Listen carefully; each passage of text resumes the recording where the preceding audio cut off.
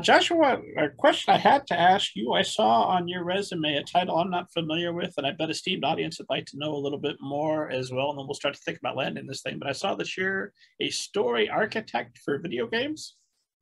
I have done that job. I've been lucky enough to do that a couple of times. Yeah, it's been, again, it's just another way in which I've been lucky enough to spin my extraordinary nerdery into employment opportunities. In each of those instances, I wasn't writing content for the game specifically. I was um, this is not a phrase that most people will know, but I'll explain it, like kind of IP mining. Like they had like here's the game concept, and I sort of brought in to be like, okay, well, this game is set over the course of 500 years of human history. Here's a whole bunch of other things that could exist within that span. Here's a cool idea for a comic book. Here's a cool idea for a novel. Here's a cool idea for a series.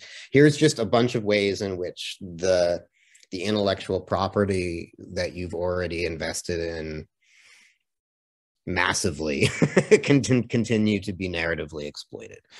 And so it's a really fun, really weird job. But yeah, I mean, I'm a big video game player. I know Don is too. We don't play the same stuff, unfortunately. But yeah, getting to work in that space is super exciting.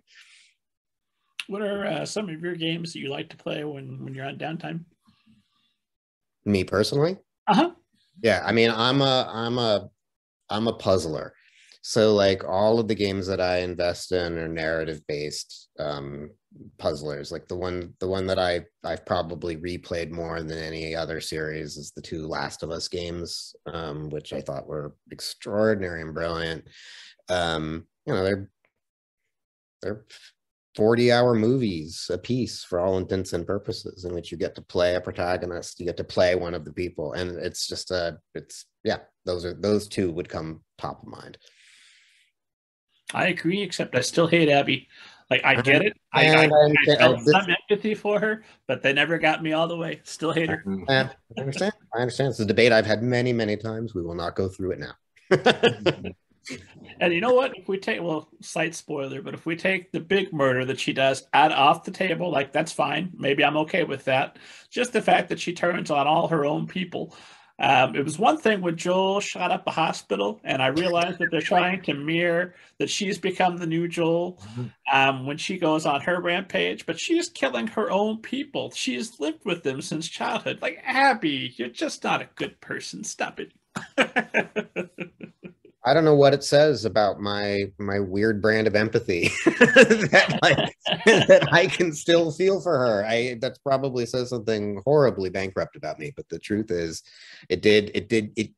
And look, it's not an easy relationship with that character at all, but that's part of what I really respected and admired about the games, that it wasn't black and white in any way. Like it's